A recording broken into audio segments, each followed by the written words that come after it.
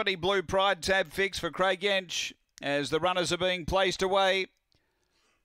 We're over the 400 metre journey and the green light is activated. We're set to race. Ready to run into 280, the favourite. Racing, missed the start, Blue Pride. Speed coming in the centre. Slippery Kip's going to hustle over and look for the front. Gonzaga booting through. Out deeper is Blue Pride getting into the action now, and a couple of way is Anarindi. Then came Unibale, and out the back is Rapid Way up to the turn. Gonzaga booting through. Had the front from Blue Pride and Slippery Kip and Gonzaga. Gonzaga too good. Second, Blue Pride, who really cost itself at the start. Then Slippery Kip, and behind those Unibale, Anarindi and Rapid Way. The time here is very good. 22.66.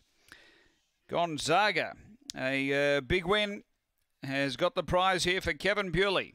Number 1, 1, 4, 5 and 8.